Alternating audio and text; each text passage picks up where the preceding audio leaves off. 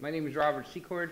If any of you were at the Oslo C++ users group yesterday, this is a lot of overlap with that talk. I'm just going to focus on the second half of that talk, which was signed versus unsigned integers, and provide a little bit more detail. I don't have a ton of slides, which I usually do, which means the talk might fit, but also, you know, I could take questions while we're going. I cut my travel very close, so there's a car waiting outside to rush me to the train station, and then I'm off to the airport and back to Portugal, finish my 3 days left on my vacation once I'm done here. And so after the talk, I've just got to run out. So, you know, ask all the questions during the talk. If you get between me and the door after the talk, I'm nearly 300 pounds, and it's probably going to hurt. So let me get started. I did this poll question last night, but I'll do it again just in case this is a different audience. I've done this poll twice now, and I've gotten pretty much similar results each time. You know, the questions around when, you know, why do you choose to use an unsigned integer, right? And so the first reason is that you use it if you want to have modulo behavior, and that's the only reason you choose an unsigned integer. The second answer is that you use unsigned integers because you want to represent a value that can't become negative. It only is 0 or positive value. And then finally is the, you know, I'm here for the snacks. They don't show me the results. They don't really have a horse in this race. Is that an idiom that translates horse in this race? Yeah, I don't really care what the outcome is. I don't have an opinion on this kind of thing. So how many, number one, you only use unsigned integers for modulo behavior? 1, 2, 2. Okay. You only use unsigned integers to represent values that cannot be negative? Okay. And I'm only here for the snacks. Okay, so that's a consistent result. Even the snack bit is about the same each time. I think my problem is the use of only. I would say both of the people. Oh, maybe only is not a good word there. Yeah, it's more about like when do you make this selection. I'll work on the wording, but I'm okay with the results. It's usually something like 20 or 30 to 1 in favor of the middle answer. Okay, so last night I did the integers explained, but here I'm cutting it out. So I'm basically omitting the intro material. It's kind of it's pretty obvious, you know, for those who were there last night. You know, it's probably nothing you don't know. It's kind of a good warm up to kind of get into the mindset for the rest of it. So if you have questions right off, that's fine. So I'm going to present the argument that's made for signed integers, and then I'll make the argument that's made for unsigned integers, and I'll try and fail to appear unbiased because I'm really biased, and it's gonna start to come out no matter what I do. So when you're arguing for that first one, that you only use unsigned integers for modulo, I mean, you're arguing that you use signed integers almost all of the time. And the first argument, or maybe the strongest argument is made is, what about these loops that are limited by a lower bound? And so it's very easy to write tests that are, you know, always true or always false. So, you know, because size t is an unsigned type, it's used to express the size of the largest object that can be allocated on a system. So on 32-bit architectures, it's usually a 32-bit unsigned type, and on 64-bit architectures, usually a 64-bit unsigned type. So I is unsigned, meaning, you know, it can never take on negative value. So we have this loop here that's going to loop while I is greater than or equal to 0 and decrement I each time. And so that's a rather obvious infinite loop. If I get back there too far, it starts to feed back on me. So So this is probably an error, but there's no obvious defect in the code. I mean, from a language perspective, this code is fine. There's no UB or anything like that.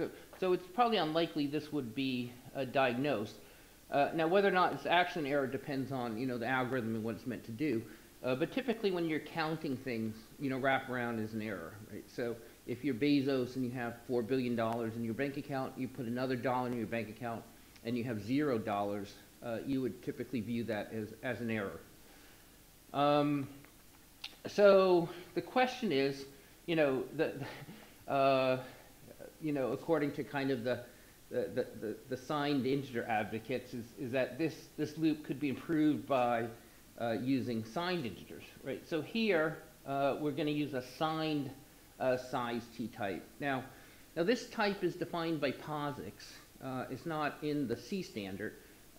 We had a TR at one point that had a signed size t on it, and if it come up for vote to get into the standard, I would have done everything I could to block it, unless this part was changed.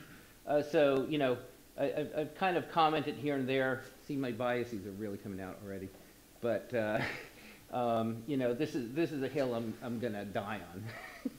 I'm gonna stand atop this hill, and I'm gonna keep signed size types out of the C standard for as long as I draw breath. And the other thing about C++ is they have a template class which takes any type of unsigned type and turns it into a signed type, and takes any type of signed type and turns it into an unsigned type. So just the fact that you have a size t type means that you could, create a signed equivalent to that type. So the concept is clearly present in C++, and is also, defined by POSIX. So now we have a loop that does terminate, right? And what this signed size t type does is, POSIX defines it as having the range of -1 to size max. So they don't really care about the full range of negative values. They're just trying to basically define a value which is not a valid count, right? So they can have something which indicates typically an error, right? So it's a way of doing inline errors, which in itself is a flawed design, right? You should separate out your values from your errors.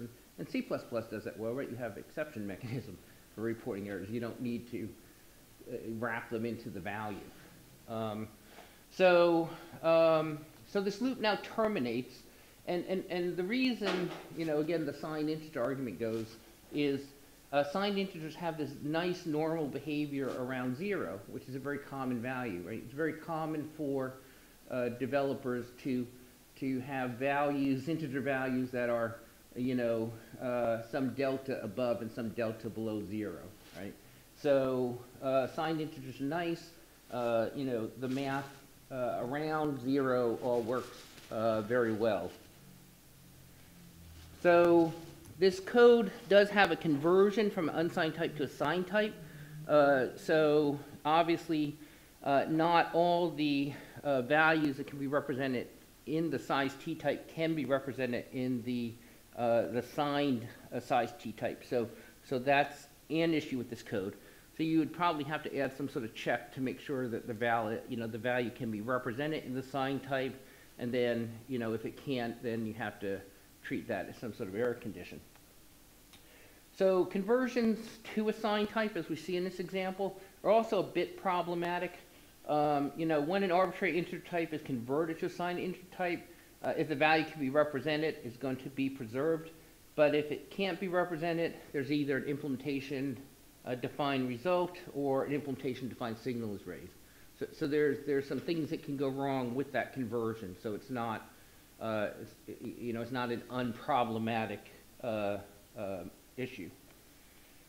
Okay, so a size value that can't be represented as a size t is frequently converted to a negative sign value, which for this particular loop would cause the immediate termination of the loop. So is that what's supposed to happen? I don't know. I don't know what the hell a negative signed, a negative size is supposed to represent, right? Because it's not an actual concept, right? You have 0 of something, and then you get 1, and now you have 1 of something. So you either have some positive number of things, or you have 0 of those things, right? And even this signed size type recognizes that. They just allow for the -1 as an indication that there is no valid count. So that loop would terminate if the size couldn't be represented, and then instead it gets turned into a negative value. So another solution is to initialize I to size -1 and decrement on each iteration. Here we have that. So now when the counter reaches 0, the decrement causes the counter to wrap around to the maximum possible value, which is size max. And that, of course, is well-defined behavior. That's how unsigned integers work, by wrapping around. So the value of I is now larger than size, so the termination condition for the loop would evaluate to false, and the loop would terminate. So again, this is well-defined in both C and C++ languages, but unsigned integer wraparound is problematic, and it's problematic in like at multiple levels of abstraction. So at the lowest level of abstraction, it's problematic because let's say you take the second argument here, which we all kind of raised our hands for, which is sizes should be represented by unsigned types. If you take that argument, then all the arithmetic you're performing to calculate sizes and to calculate pointer locations is unsigned arithmetic. And that means that you're never going to have overflow, right? Unsigned integers cannot overflow. They can only wrap around. So you're only dealing with wraparound. So wraparound becomes an issue.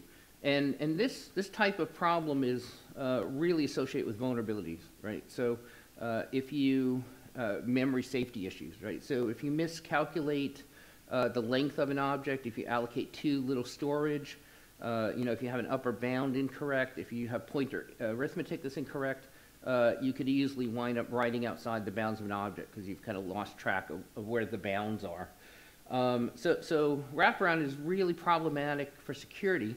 Now, as far as the C and C++ standard are concerned, it's well-defined behavior. So you do get this sort of, well, we can't trap on that. We can't say people can't do it because it's well-defined. So in the Cert C secure coding standard, we definitely said no wraparound, and we allow exceptions for it because there are algorithmic cases where you need to use it. One example is modulo arithmetic is used in some encryption algorithms. Daniela had another example last night about signal processing. Yeah, so there are cases. They're pretty rare, right? But you have to allow for it. So there has to be an exception to this. But the larger cases, again, if you're counting things and you have a wraparound, it's typically an error.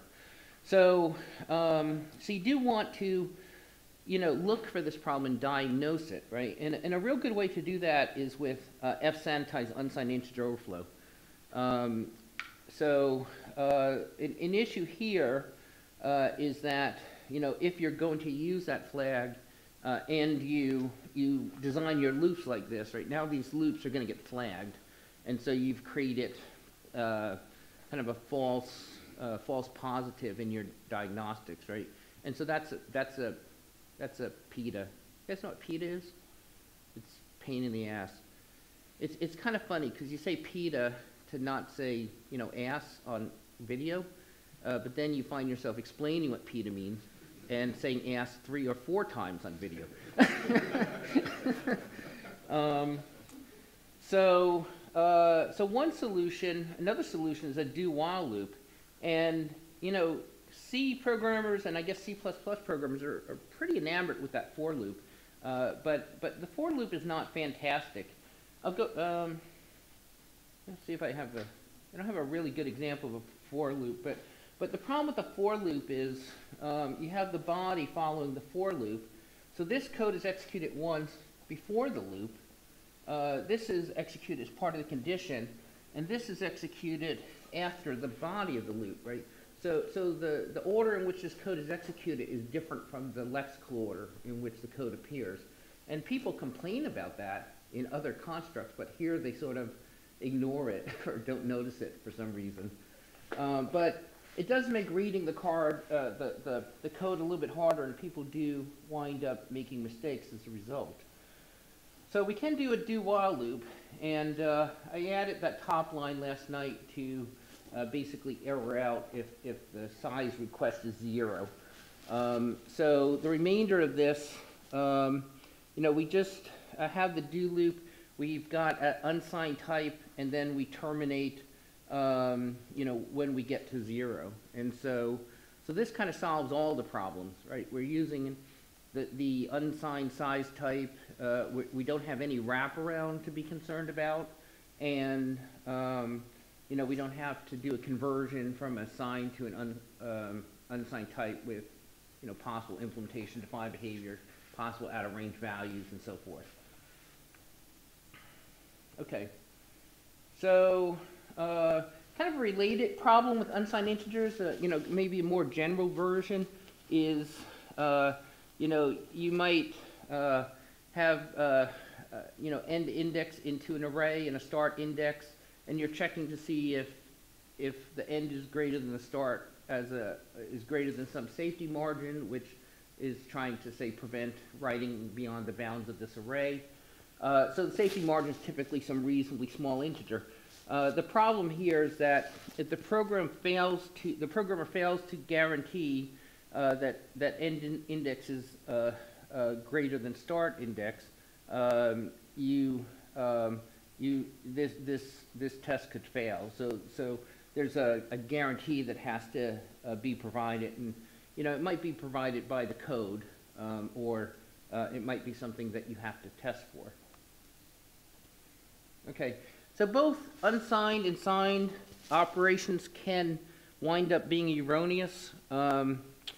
The bigger problem with unsigned is that the problem area is less than 0, and so this area here is kind of a common area for people to perform operations. Again, this is the signed integer argument. I'm trying to make it clear that I don't necessarily buy this, but the common operations are here around 0, and so programmers commonly encounter the problem area using unsigned. So that's the argument to use signed. So here around 0, signed has perfectly fine behavior, and it's only out here on the fringes that signed integers become problematic. And the theory is that we're probably not dealing with these very large and very small values quite as often. So now the problem with that theory is security, right?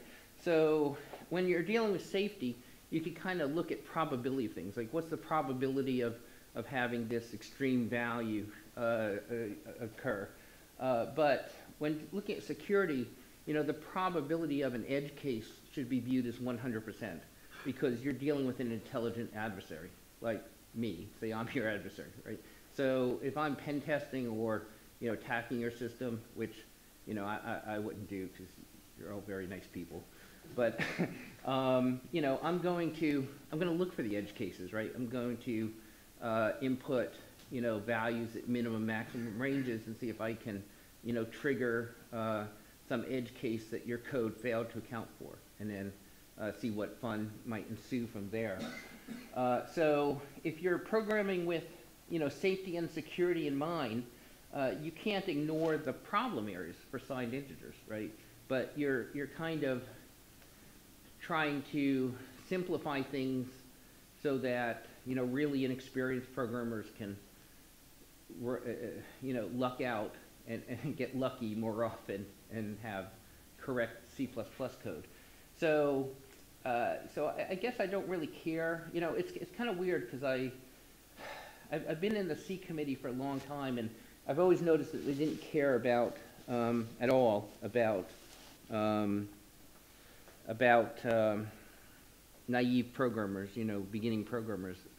They really only cater to experienced programmers. But I'm now sort of seeing where they're coming from in that I think it's really important that you design the language and the libraries so that experienced programmers can write correct code. I think that's the most important thing. I don't think you want to, make it hard to write correct code so that beginners won't trip on type of errors. Like JavaScript, to me, does a really, really stupid thing, right? You can take 5 and add it to the string 7 and get 57, right? And so that's nice from a user interface perspective, right? Where beginner programmers don't understand the difference between numbers and strings, right? They all kind of look the same to them. But that starts to create some really problematic behavior, some unexpected things when, you're assuming some level of type safety. So, okay. So observations so far. If developers are using signed integers to avoid thinking of the behavior around 0, they are definitely not thinking about the overflow behavior at the edges.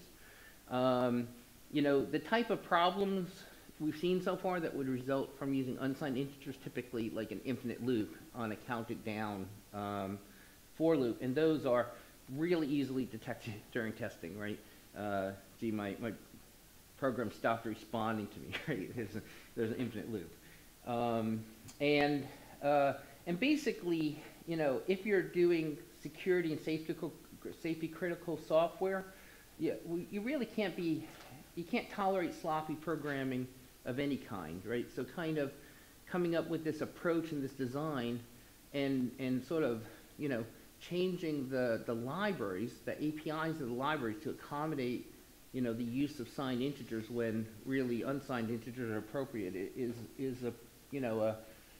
is heading in the wrong direction for language like C or C++.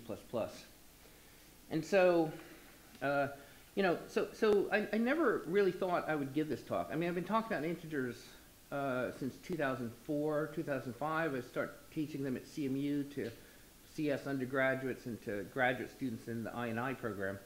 And then, about a year ago, we were trying to adopt some bit utility interfaces from C++ for the C language. And there was this extensive use of signed types in the interfaces. And so we were looking at this and thinking, what the fuck is going on here? Why are they using signed types to tell us which bit is being referenced, right? It's an unsigned value. It's between 0 and 32 or some positive number. And so, as I sort of saw this insanity more and more, I developed a theory as to why this was happening. And about a month ago, someone sent me a link to this talk, and this was a panel at Going Native 2013, and this was what I suspected was behind this, which is, Bjarne has come out on a couple occasions, also in his book, and said, just use signed int, just use it all over the place. And his argument is, and you'll see this repeated in a second, his argument is, signed and unsigned being mixed in a single expression causes a lot of problems. So I agree with that. But then he's like, well, let's solve this by making everything signed. And that part I disagree with. And let me go a little further before I respond to that more. And so, yeah. So if you were there last night, I mean, I went a little further, so I probably should do that here as well. So Bjarne and I've met him a few times. We're actually Facebook friends for some reason. And one of the cringiest moments in my life was someone I went to high school with got into an argument with him on my Facebook comment section. So I was just like really cringing through that entire thing. He's a man, right? I mean, he makes mistakes. He's not always right. And the problem is, if you take someone and you elevate them to God status, right? That means they can't be wrong. And suddenly you've got a cult of followers who whenever this man says something wrong, they have to pretend like it's right. And then they have to create a new reality in which that thing turned out to be right. And we have the same thing in the U.S. around Trump. You know, he's got all this cult around him, and he says things like, oh, my father was born in Germany, when his father was actually born in Queens. And then, you know, within a short while, suddenly Queens is part of Germany, right? Because you have to adjust reality to match their statements. And so, you know, it's quite dangerous for an ecosystem to, you know, establish a God. You know, I mean, you have to be able to, you know, people can be wrong. You have to account for that. So the Google C++ style guideline, you know, kind of picks up and runs with all this, right? So this is another really high-profile document that people look at and believe and influences people. So here's what it says. I pretty much cut and paste this in. So first it says unsigned integers are good for representing bit fields and modulo arithmetic. Okay, so I agree with that entirely. The second thing it says, because of a historical accident, the C++ standard uses unsigned integers to represent sizes. Many members of the standards might believe this is a mistake, but it is effectively impossible to fix at this point. Okay, no, this was not a mistake. Okay, C89 introduced the size T type to represent sizes. Everyone in the C committee understands that size is an unsigned quantity. There's no wavering, there's no mistake about it. Okay, you know, basically, you know, Bjorn has said use int, and some members of the standards body, you know, some collection of extreme worshippers or sycophants, you know, have to accept that as gospel and go along with it. But it says many members. It doesn't even say a majority of members, right? But you now have this insanity kind of emanating from C++. And, you know, we got these interfaces in C, and we had to change them. I mean, they're just defined incorrectly. So, and they are right here that, you know, it's not going to change, right? Everyone's acknowledging that there's no way to change the signedness of size T type. It's always going to be unsigned. C and C++ are always going to have. So now saying, let's make everything an int, you know, is the wrong choice. That flies in the face of reality, right? Because we've acknowledged sizes are unsigned now. They'll be unsigned forever. Why are you going to make new sizes int? Right now you're exasperating the situation where you've got expressions that have both signed and unsigned numbers.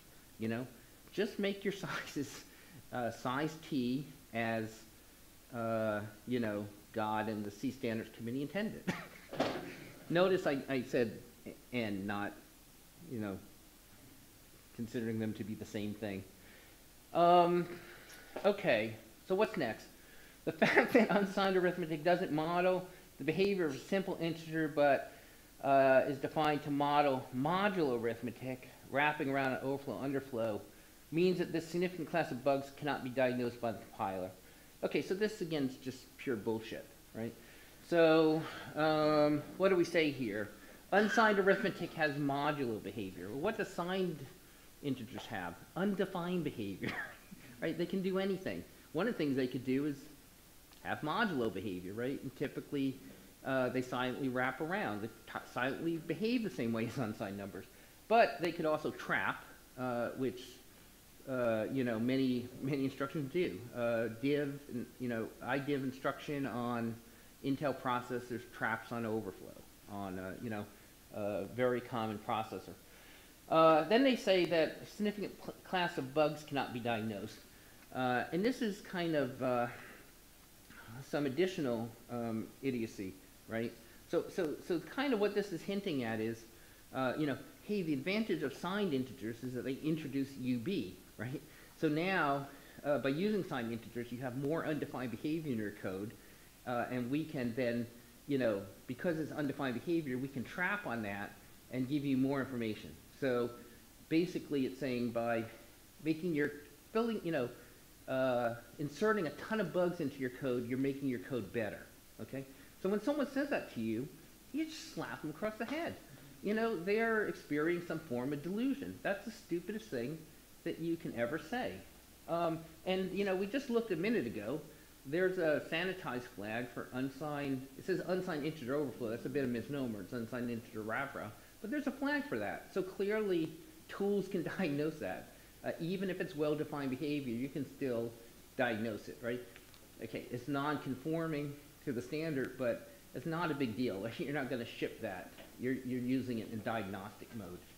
And some compilers, IBM XL compiler, you know, with the default flags, it's non-conforming to standard. It actually assumes unsigned integers don't wrap around, which of course is not what the standard says. And it doesn't matter that much. So that's crap. In other cases, define behavior in PEDS optimizations. So I got a lot of these sort of sample codes, and it's all, you know, basically adding extra code to signed integers, which is UB, and gets optimized out by the compiler because it can ignore the possibility of UB. But in no cases is that code necessary, and in no cases is, you know, the signed code faster than the unsigned code. So that turns out to be a, you know, an invalid argument as well. That said, mixing signedness of intertypes is responsible for a large class of problems. Okay, again, I agree with this. I just disagree with the solution. I think if you make more things signed, you're going to increase this problem because the size types are not going to change.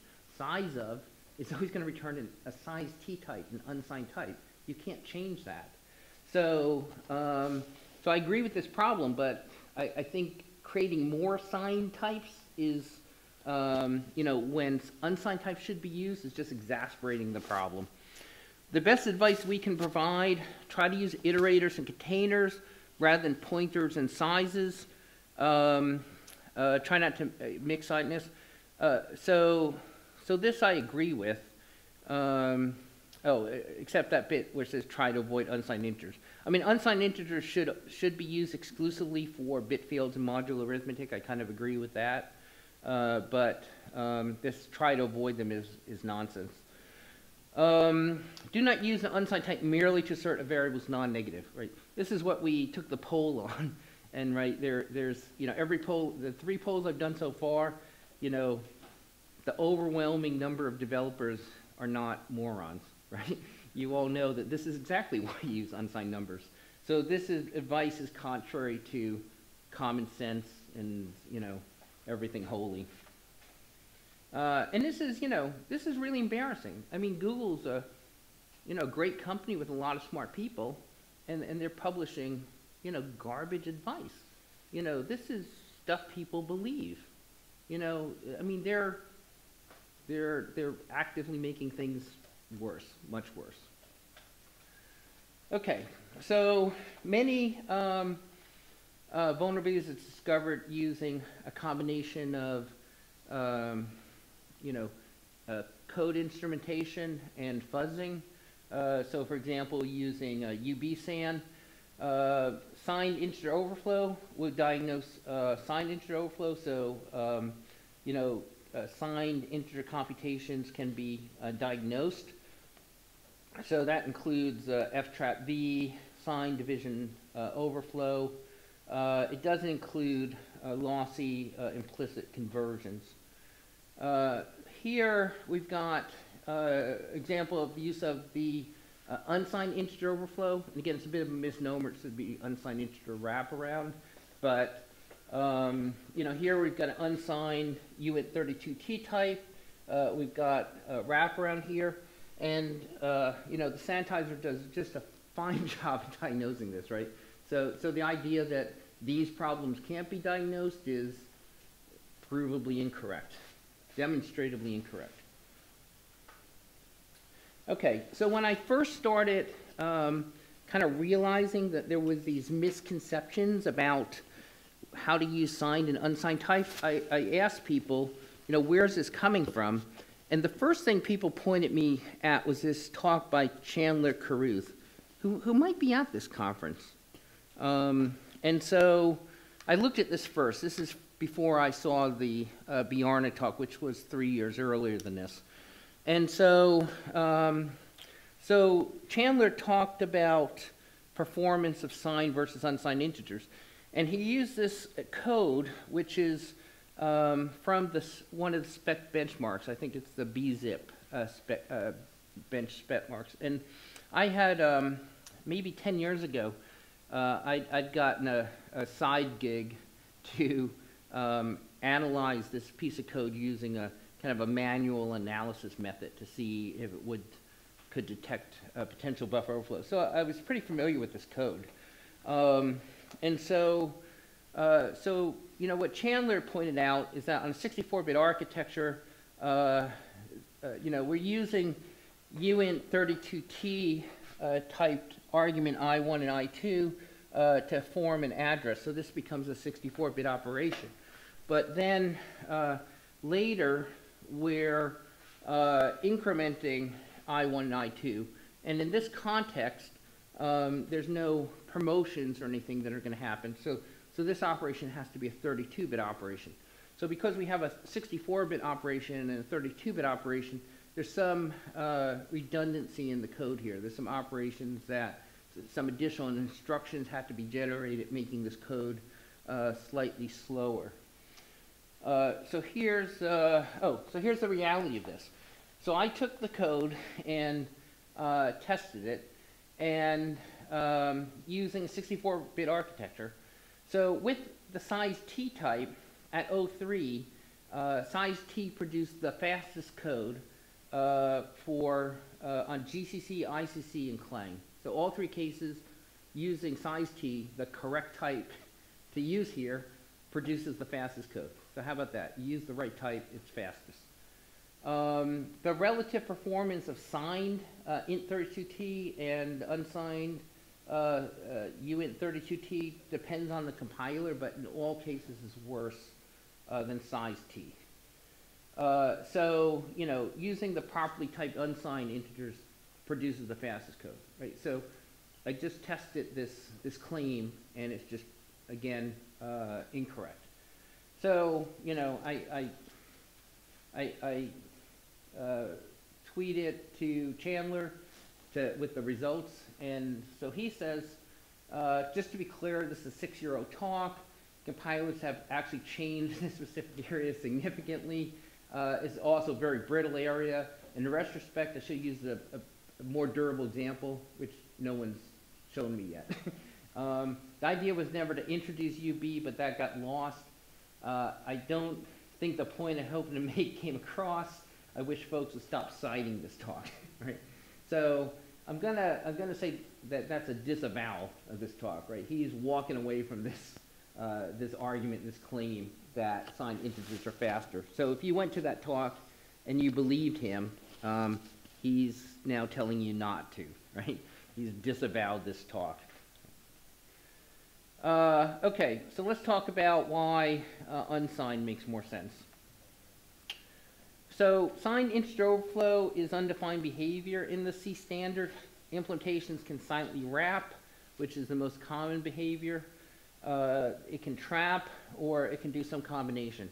And I usually use, you know, I'm most familiar with Intel architecture. Intel architecture, addition, subtraction, multiplication silently wrap around, while division and remainder operations trap. So it's a fun trick is that int min remainder minus 1. Well, mathematically that should produce a 0 on Intel processor that will actually trap because it's implemented as a division operation, and the result of the division operation is a overflow, which results in a fault on x86 architecture. So, so you've got some operations will silently wrap around, basically the same as unsigned, or they'll trap. So I've never built a compiler. Probably some of you have, but you know, there's 3 basic implementation strategies for doing a compiler. The first is a hardware behavior model, where you just generate the corresponding assembly code and let the hardware do whatever the hardware does. And you know, for the more mature people in the room, I'll say that instead of the old people, the mature people, you know, that's been the universal policy for many years. So that's what many of us got used to. There's a super debug model where to provide an intensive debugging environment, you try to trap nearly every behavior. So things like address sanitizer and UV sanitizer are kind of an example of that, where you're trapping undefined behaviors. So this severely degrades performance, so it's not typically used for production code or for deploying software.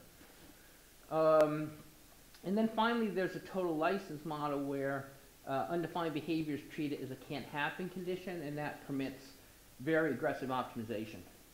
Now certainly one of the things I've seen about compilers is that, you know, compiler writers really don't have any principles. so you don't really see a purely hardware behavior model or a purely total license model. Like, you could take GCC and have two really similar loops that look almost identical, and one will compile based on the hardware behavior model, and the other one will compile based on the total license model. And it's just kind of a relationship compiler vendors they have with their code bases, where, you know, the compiler has adjusted so the code that's compiled with it will work, and, you know, the code that's written for that compiler has kind of been tweaked so it works with the compiler, and you know, that's okay. You know, compilers are trying to you know, help out their user base. It's not wonderful for portability, but C is not, and C++ are really not intended to be portable languages. They're intended to be able to write, you know, the optimally efficient code for a particular target architecture. That's the main goal, and it says so in the C charter.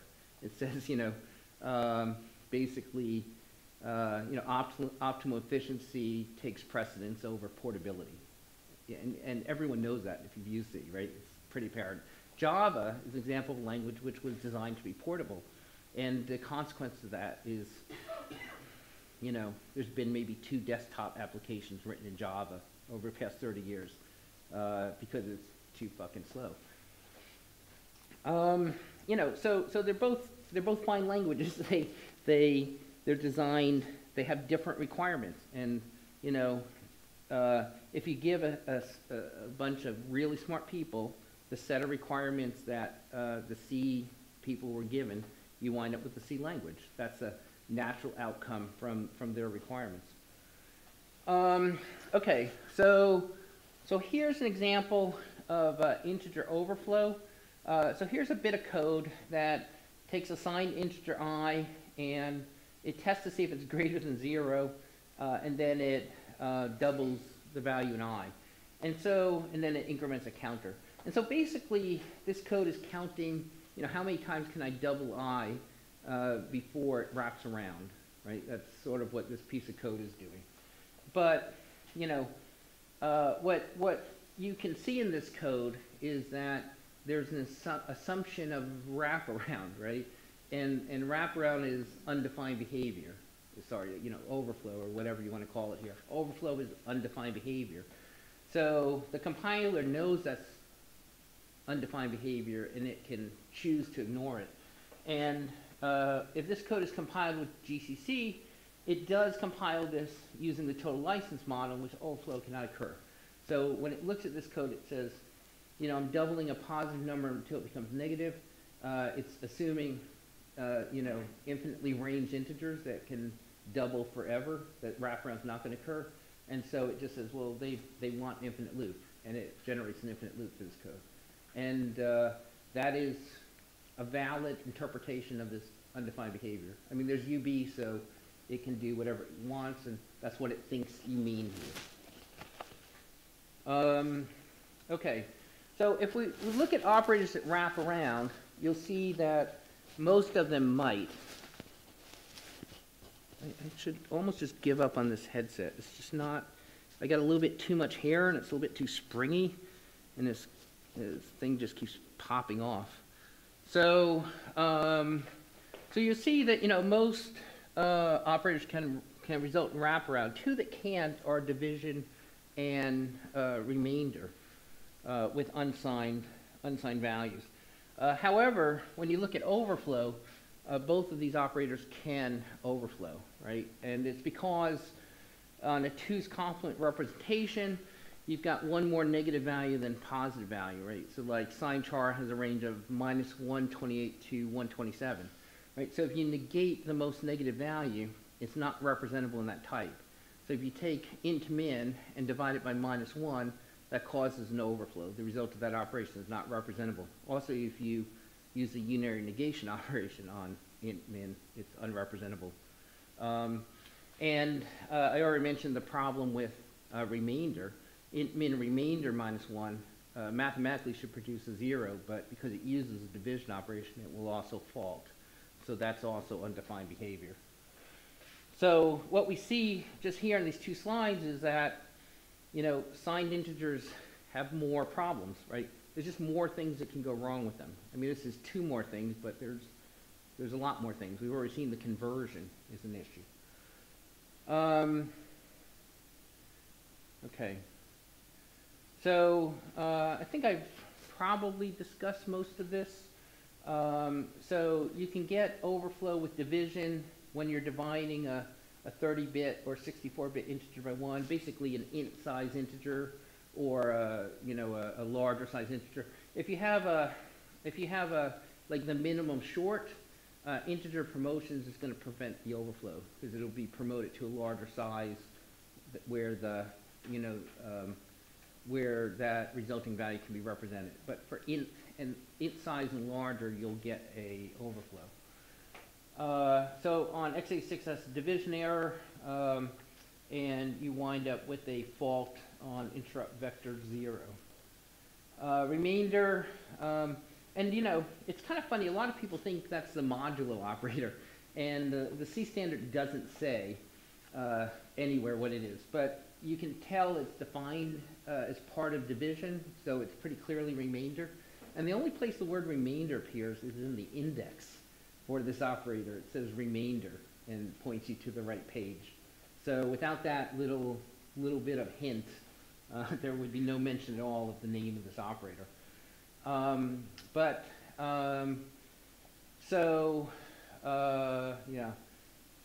let me see here. Okay, so if we do this int min remainder -1, that can be implemented as part of division operation. You can get overflow during the remainder operation. And of course, if the first thing you do with this information is you go write a test and you type that in and it comes back with 0 and you say, oh, my processor works fine for this. But of course, the problem is that it's going to be constant folded by the preprocessor. And the preprocessor is going to assert 0. And so you have to use variables and supply the information to make sure the actual instructions are generated and your test is valid. Okay, so what did we learn here? Not to box Muhammad Ali, apparently, but that signed integers, they're the same or worse than unsigned integers for division and remainder operations, right? They are more difficult. There's more edge cases that you have to be concerned about. I mean, every time you do a division with two untrusted inputs, you have to check to see whether it's int min and -1. I mean, you have to test for that edge case or your code could crash. Okay, so there's a guy named Dave LeBlanc, and he worked at Microsoft, and he left Microsoft, and he was back at Microsoft, and now he's at Facebook. He went to a startup, and it failed, and then he went to Facebook. So he wrote the safe int C++ library that ships with Microsoft Visual Studio, and is also available for other platforms. And recently implemented a version of the library for C. And so he sent me this code. This is his code. And basically what he said, apparently he's had this actual argument directly with Bjorn, which I haven't had. I'm just looking at things that he's publicly said. But David's actually had this argument with him. So this is an example of adding two signed numbers. According to David, there's 1 to 3 branches and extra subtraction necessary to do, signed integer addition correctly, safely. The unsigned addition looks like this, right? So there's no wasted instructions. There's only a comparison so you can test whether you got a valid result. So I had an example of multiplication too, but it's just the same thing. If you want to do, if you want to write safe, secure integer operations, it's always a lot more expensive using signed types and unsigned types, right? So this is a big reason why unsigned types should be preferred. So it's kind of the argument that, if you don't mind if your code is incorrect, signed integers can be faster. But if you want to write correct code, unsigned integers are always faster, right? And if you don't care if your code is correct or not, I don't really know how to talk to you, right? I mean, you could just write code that says return X, and hey, it's incorrect. You're done. It's not. I don't understand the concept. So presumably you want to write correct code, especially if there's safety or security concerns. So it's always easier to and faster to check for unsigned wraparound than signed overflow. I think that's Sonny Liston there on the right. Anyone know? I'm actually not that old to remember this. I do remember Muhammad Ali boxing. Okay, so errors can occur using both signed and unsigned numbers. There's not, nothing is without problems. But signed integers should have more ways to fail. And so you can write correct code with signed integers, and I'd like it if you did. But when you have signed integers, there's a greater cost to making them work correctly. So it's going to be slower. It's the opposite of what Chandler Crew said. Signed integers are always going to be slower to use correctly. Okay, injecting UB into a program doesn't make it safer or more secure. It makes you look stupid. I mean, doesn't it, oh, I'm going to inject a bunch of undefined behavior into my system, right? And that's somehow good. Right? It's not a nonsensical argument. And of course, MISRA says, no UB, so that's not MISRA compliant.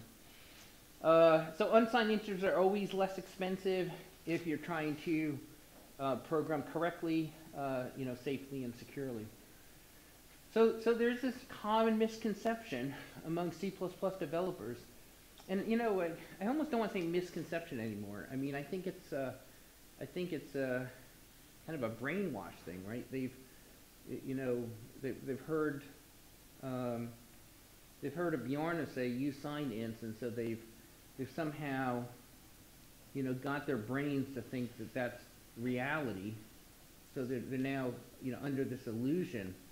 That's the word. They're under an illusion that signed integers should be the default type. They should be used everywhere. You don't need modulo arithmetic, right? That's what the Google style guideline said. So in fact, the opposite is true. Is you should try to maximize the use of unsigned integers. I mean, so whenever you have a type that never has negative values, like a count of any kind, like a size, it really should be represented as unsigned, and particularly a size, right? Because there's so many built-in things in the C and C++ standard that assume, return unsigned types for size. You can't get away from that.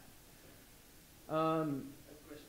Yeah, that's good timing because I'm. If you have any n things, do you use the smallest possible unsigned integer, or do you just use the Yeah. So you said 10 things, but I'll start with like one. So if you have a variable, right, and say you have a value which can range from 0 to 255, okay? So you could portably declare that to be unsigned char, right? Now, I wouldn't do that. And the reason, so I would declare that to be unsigned int. So it's a waste of 3 bytes, but the problem with small types is they undergo integer promotions. So an unsigned char would be promoted to signed int, and, well, on most architectures, right? And so the problem with integer promotions is that it introduces implementation-defined behavior into your code, right? So depending on the architecture, a small integer might get promoted to signed int, or it might get promoted to unsigned int.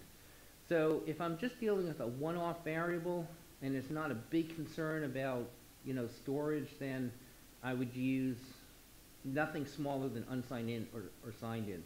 Now, if I have to have an array of 10,000 elements, 0 to 255, well, yeah, I'm going to use unsigned char because now, you know, there's a significant use of storage. And then, you know, probably what you want to do is document some assumptions using static assertions about the behavior of your code if it depends on implementation defined behavior, or you want to be very careful about how you write this code.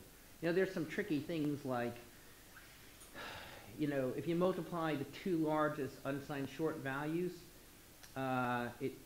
it turns into a signed int and it overflows, unlike an x86 architecture where the short is 16 bits and int is 32. And then you get all sorts of wackadoodle behavior because it's UB.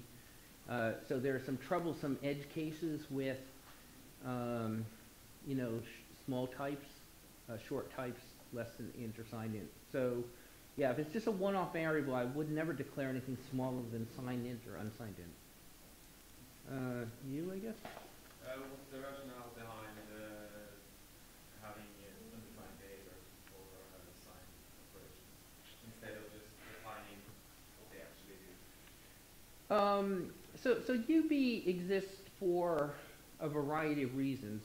I'm going to guess at this a little bit because, again, I'm not quite that old, right? These decisions were made. I started with the C committee in 2004, so I've been there about 20 years, but a lot of these decisions were made well before me. But one reason for declaring something UB is because it's hard to diagnose behavior. I don't think that that's it in this case. The second reason is because basically different implementations do things differently, and the C standard doesn't want to dictate a particular approach, so they make it UB to allow for differences in implementation. So, you know, uint remainder -1 is UB because some implementations will produce a 0, right, if they have a remainder instruction separated from a division instruction, but some will fault. And so the standard says it's UB because if they didn't, you basically wind up with Java, right? So Java says int min remainder -1 is 0, right? So on a Java compiler, on an Intel processor, you have to write some code to test for that edge case and produce a 0 on an Intel architecture, you know, introducing branches every time you have just a normal division instruction. That's significantly going to slow down your code, and that's not what C and C++ is about. C and C++ are about writing optimized code for a particular architecture and significantly shifting the burden to the programmer to make sure that you get it right. Did that fully answer that question? Yeah. Okay. Because I forgot what the question was by the time I got to the end. I've heard that explanation as well, but why didn't they call it implementation defined so that they disallow the compiler to delete the object, for example? Yeah, I was wondering that as I was speaking, but that is definitely a category for why things are defined to be UB. So I'm going to answer a question you didn't ask, which is why don't they change it now? And the reason they will never change this is because compiler optimizers have spent the last 30 years coming up with so many clever optimizations around the fact that signed integer overflow is UB, that if they defined it to be wraparound or defined as implementation defined behavior, they'd lose all those optimizations, right? Because they couldn't just assume the UB doesn't occur. So it's become now baked into the languages because of the investment in optimizations. Compiler vendors will never give it up. And, you know, and I'm making compiler vendors sound awful. I mean, the problem is users will never give it up, right? Because if compiler vendors got rid of those optimizations and your code became 50% slower overnight, right, you would shit a brick and start screaming at them on the phone, and they would have to change it back. So they know this, right? And the reality of things is that it's still a performance-driven world. You know, the performance takes precedence over security and safety and every other thing, and that hasn't changed. Yeah, follow?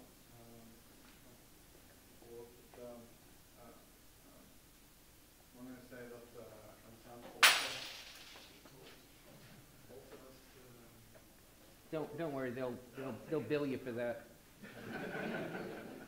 Okay, this is the last question because I got to go, but when you yeah. say that unsigned also has problems, I think there are some simple solutions or simple rules that can be extracted from your samples. Like you have a loop that you change from for to while. I think from there you change from inequality operation or comparison to equality comparison, and that makes no difference when the types are unsigned. Yeah, I think all the problems with signed and unsigned can be solved. I think there are more problems with signed, and I think the cost of solving the problems is higher. So that's, advantage unsigned, right?